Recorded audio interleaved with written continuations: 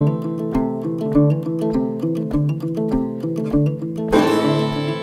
the last couple of videos, you saw us complete the mechanical assembly of our steering system. So now we can steer our boat. We just needed to carve the tiller down a little bit.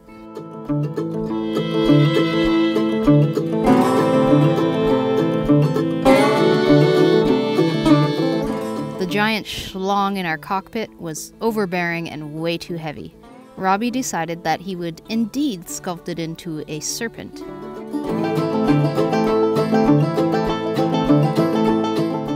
With the rough shape ready for sculpting, we painted and installed the nuts and bolts.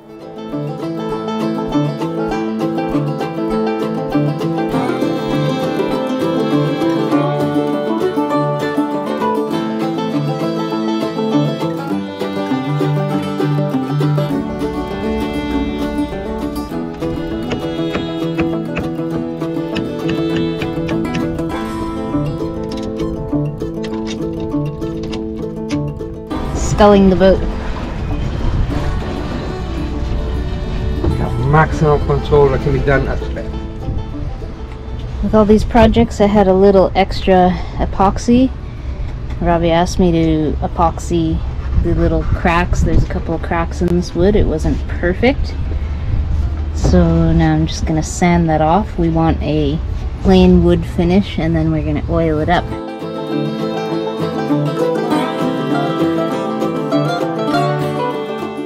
I looked at many different reference photos to combine several different species of snakes. That's probably why you're not going to see anything super realistic or anatomically correct.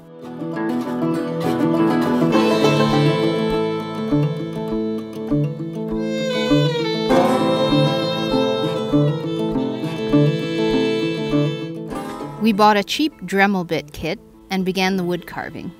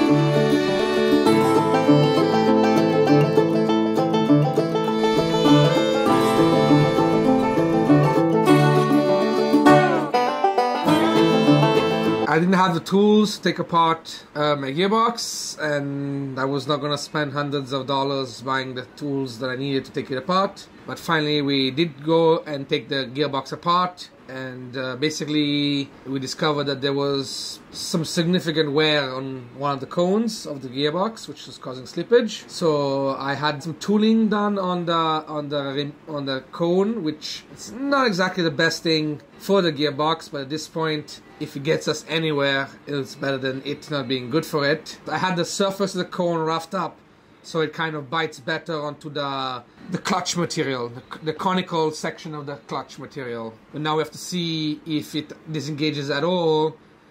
We might be stuck. We might be stuck with the forward. Okay. It might not even come out of the forward gear. They might be putting it back together now, and it might be constantly engaged on the forward gear. Okay.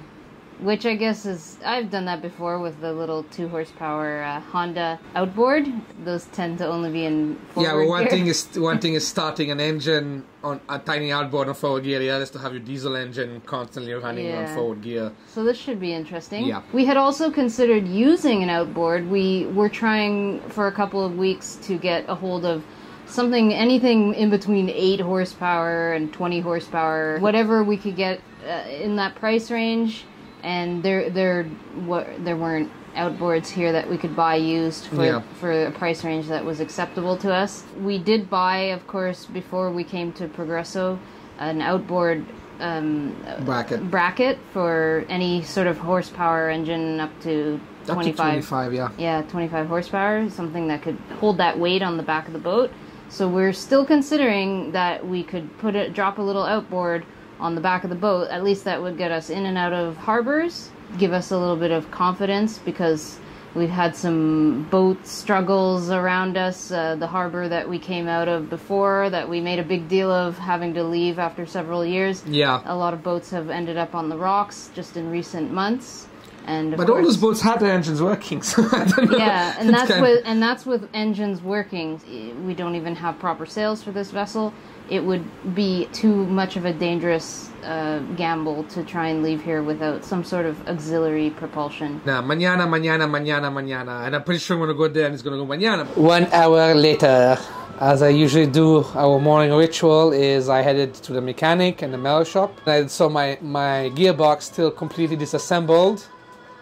And what happened is the actual housing that holds the whole thing together has stripped bolts, and he said that someone had already tried fixing it. Looks like there's some pretty old helo coils on it or something, and they're gonna need several more days now to fix it. They're gonna have to find the bit and the time to re-drill the holes. They're gonna move them from 8mm bolts, they're gonna drill them out to 10mm bolts. Anyways, yeah, our saga continues. Time to reinstall the windlass. Going to have to make the holes for the bolts and also the hole for the chain to come through.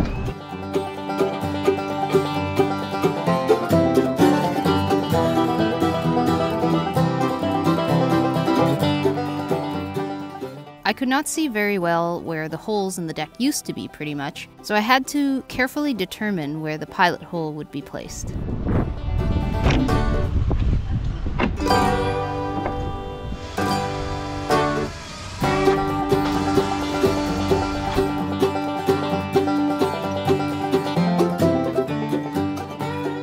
Next step was to trace out and to cut the hole larger with a hole saw. I had to make a couple of pilot holes to really place it precisely. The placement of the chain locker bulkhead didn't allow for much wiggle room.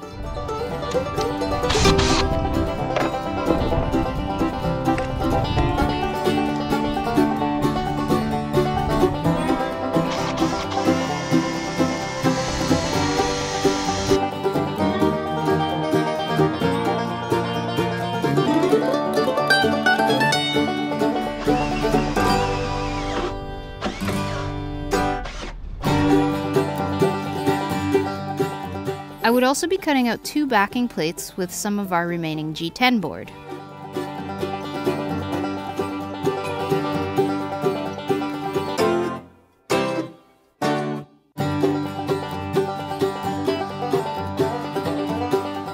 Lastly, I marked the holes for the bolts. I also cut out a fairly large hole for the electrical wires to pass through.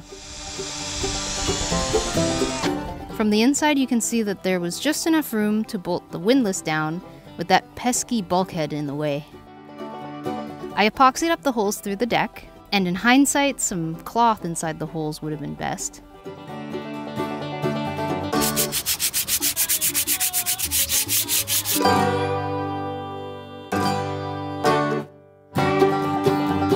But now everything was sealed up, and it was time to bolt the windlass down.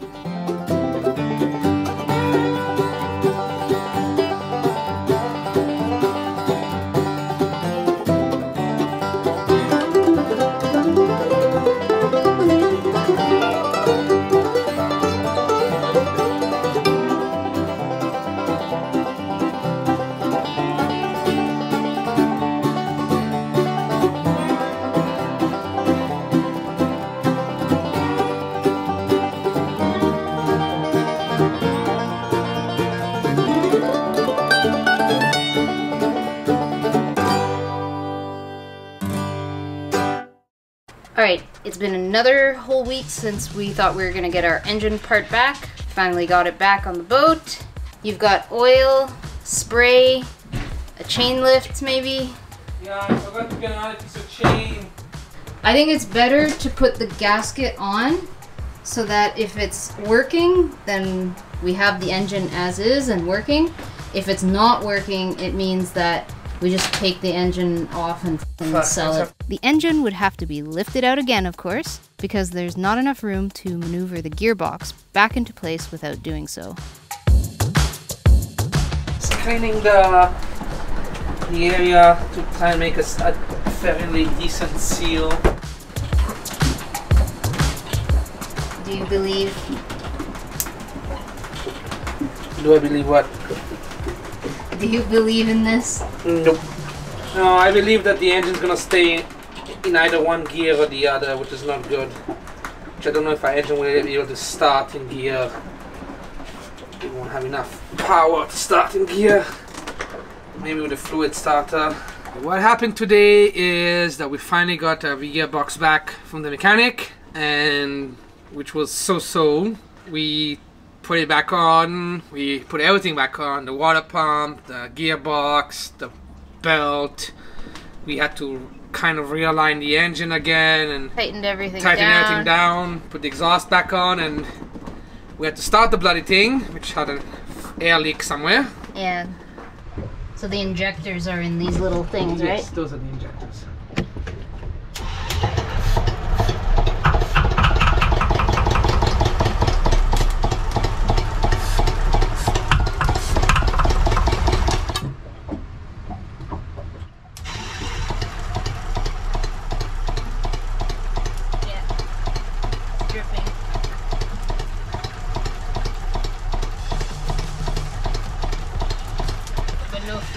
It should be free flowing there. It should be like spraying almost.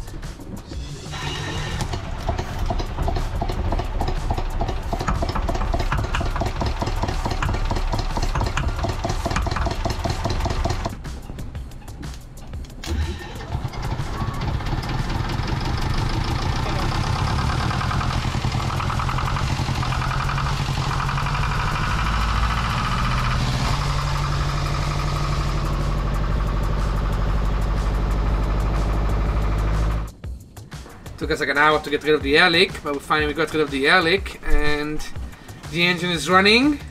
It seems that it's not slipping as much or on forward gear. The reverse is slipping still a little bit. When the cones are slipping in the gearbox, it generates heat instead of thrust. So it kind of just accelerates so fast that it's harming itself. Yes, it's harming itself. It's cooking itself basically. Okay. To friction. And if you keep it long enough, it will actually weld itself. We ran the engine a little bit and it seemed to be solidly running in forward. Really hard to go into neutral. Yeah. And of course we don't have the accelerator shifter in the cockpit. It's kind of weird because when they put it back together, they must have played with the distances between things. I don't know how. Maybe they put a washer somewhere where they weren't supposed to, or they took out a washer. A distance was changed. Basically, there's a little metal piece that's kind of like a little W, and when you put a neutral, the pin clips in and holds the neutral in place. And right now, it's basically not doing that. It's slipping from forward to reverse. Yeah, it's hard to find the neutral. It's hard to find neutral, and I think it's going to get better with the use. When it gets a little worn out, it might find its spot again. Okay. Hopefully, if not, we'll have to just run the engine on forward gear most of the time. And it would be one thing if, you know, you could use your accelerator in the cockpit next to your steering and you could be like, forward, reverse, forward, reverse.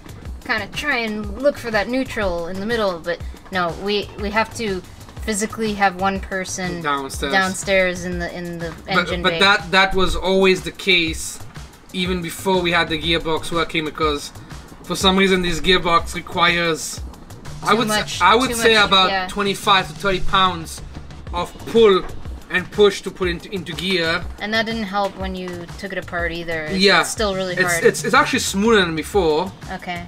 Especially the forward gear kind of enters smoother than before. But there is no throttle wire and gear wire that's strong enough to push. It will have to be literally a manual bar that you kind of... We could have one 6-foot bar that comes up through the hot rod style. And we shift that gear from forward to neutral to reverse. We get a big bar and try to do that. That's I just have my trusted mate here with a little bell. Ding, ding, ding. ring the bell. Ring the bell and just in... One ring for neutral, 2 rings for forward, and 3 rings for reverse. The engine's also leaking a lot of fuel from various places. The rocker pump is leaking, so I have to still take the rocker pump apart. And still have to do a little bit of leaking fuel work. There's a little bit of a water leak in the exhaust. I'm gonna go at that with some JB Weld. We still need to check the rigging, just do a rigging check, pre-departure rigging check. To finish the running backs, well, just attach the pulleys to the running back. There's a broken block. There's a broken block.